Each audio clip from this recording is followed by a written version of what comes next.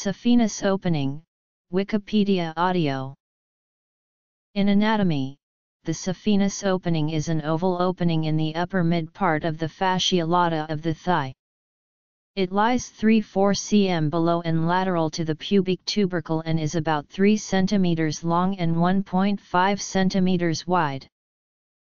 Just inferolateral to the pubic tubercle, the fascia extends downwards, forming an arched margin of the lateral boundary of the opening.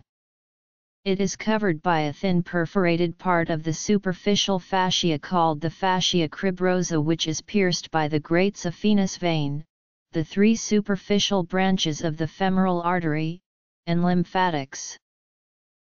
It transmits the great saphenous vein and other smaller vessels, including the superficial epigastric artery and superficial external pudendal artery, as well as the femoral branch of the genitofemoral nerve. Structure.